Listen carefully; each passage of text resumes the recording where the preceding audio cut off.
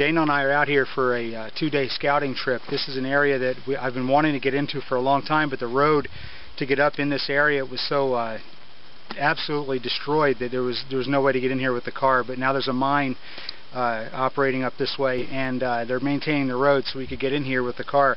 The car is only about 300 meters up this ridge, and I was able to pull it in off the road about half a kilometer and then just park it. And you can see we got a lot of territory around here. This is before you cross any roads or anything around here, there's about 100 square kilometers of just wilderness. And if you count the area, if you cross those roads, there's probably another 100 square kilometers surrounding this. So we are in prime rattlesnake country out here, and I'm out here with my son Daniel. And one of the things I was thinking about was that if you're walking in this waist-high grass, you don't want to run into rattlesnakes. So I always carry a stick in the cerrado. But if you can look around here, there's not much in the way of sticks that are straight you can cut. And I thought, well, I have a stick at home. I've got that stick that I cut for my Cold Steel Bushman. I thought, well, this is prime mountain lion country as well, so if I'm going to take the Cold Steel Bushman stick, I might as well take the Cold Steel Bushman as well.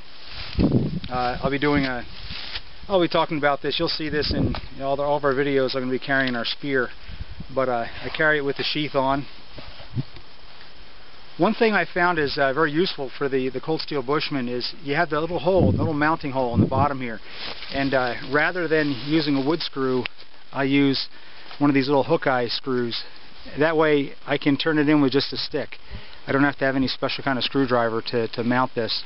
But the Cold Steel Bushman, it's a nice comforting thing. We are far enough remote that you're the only help you're going to get around here. So it's a comforting thing to have your spear in camp. Give you a pan around here, show you our campsite. This is Daniel's hammock shelter here. I have gully right here. Yeah. He's got a rain gully beneath his. And my Hennessy is set up over here. It is set up way lower than I normally do, but there's not too many trees out here that can hold up our weight. You can see this is back in here is quite an area of cliffs right over there that we were just out taking some pictures. I'll show you a clip I shot off the edge of that.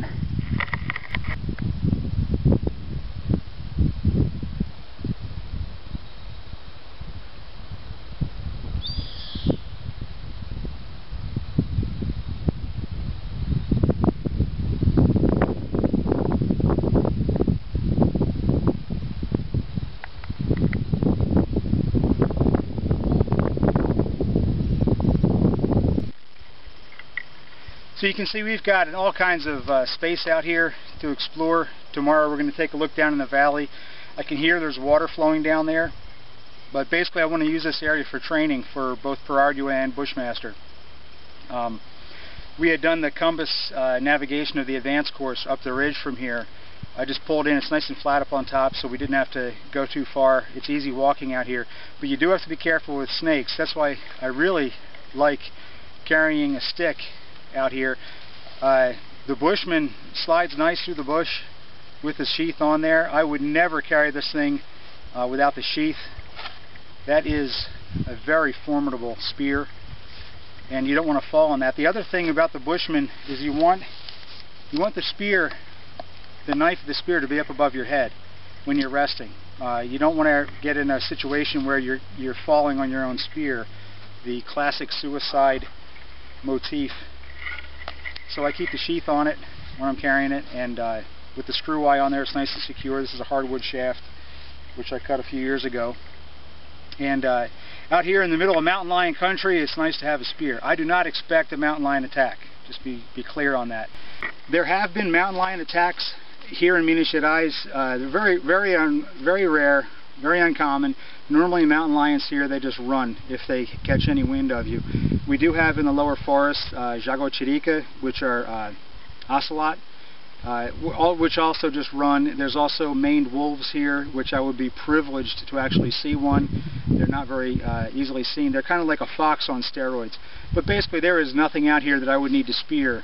But in the middle of the night, when things go bump or the sticks break out there, it is really nice to have your spear with you. So sun's coming down, the moon's going to be coming up, and our Cold Steel Bushman will be protecting our camp tonight.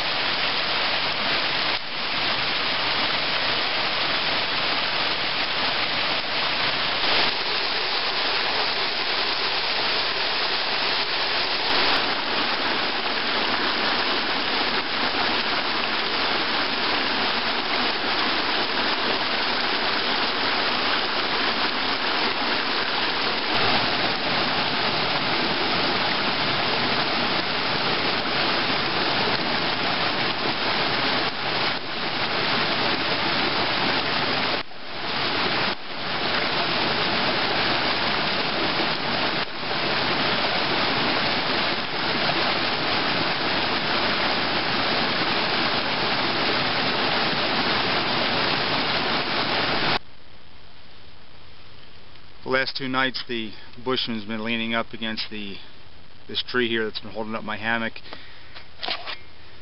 It is a comfort to have a 7-foot spear in camp. Normally when I carry the large Bushman, I carry it with the intention of setting it up as a spear. I've carried that a couple times. Like I said before, I cut this shaft a few years ago and I just kind of keep it around the house. The large Bushman is a large knife. It's a 7-inch blade.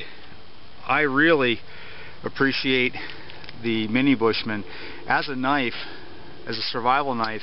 It's a good size if you're going to carry it in addition to a machete, and you also have the ability to set it up as a spear. The mini Bushman is no longer in production, which is a shame. As far as I'm concerned, it's one of the most economical survival knives, and if I'm going to carry a machete in the bush and I might want a spear, the mini Bushman is a good knife to carry along just to use for small cutting tasks and things like that, plus that wonderful added benefit of the hollow handle that can set it up as a spear. I've used this knife as a survival knife, and usually I give it to one of my kids. My daughter carried this for a number of years because I figured a 13-year-old kid with a spear is a lot more formidable than just a 13-year-old kid. If you wrap the cord directly onto the mini Bushman's handle, the slick paint makes the cord get loose. It slips and things. So what I do is I wrap it with rubber grip tape. That way, whether the cord is on there or not, you still have a secure grip on the handle of the knife. And I've also set this one up with a finger guard.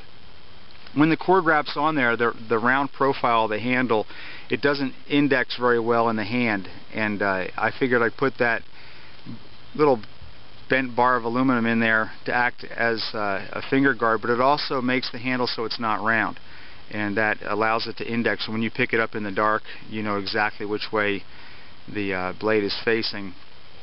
And the way the cone-shaped handle is tapers towards the blade, any kind of slip or shock on the blade could easily slide your hand down onto the cutting edge. So for a kid, definitely set it up with a finger guard.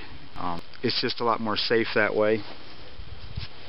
And the sheath that comes with the Bushman doesn't allow the cord wrapped handle to enter the sheath. It's a pouch style sheath that comes up to about here. So I picked this one up at a flea market for about $2. It's a charade sheath. I have no idea what knife it was for.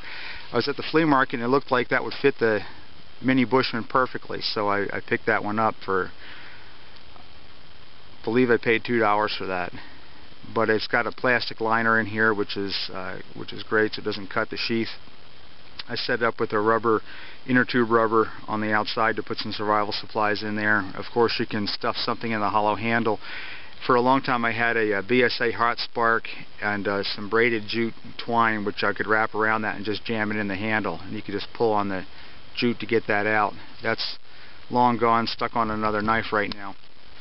But all in all, for the money, the Cold Steel Bushman is a great knife to keep in the trunk of your car, to keep, just have one handy. And if you're ever in an area where you might need a spear is a much more formidable weapon than any knife you would carry. Here in Brazil, I can't carry a handgun out in the bush legally, but nothing in the books about not carrying a spear, so a spear is a good option for me out here. We didn't get attacked by any mountain lions. I didn't have to deal with any rattlesnakes. Daniel did hear one, but he stopped and backed up and actually called me on the radio and said, "Dad, I ran into a rattlesnake." So we didn't have to kill anything with our spears, but they are nice to have. You just feel a lot more defensible in camp if you have a good camp spear.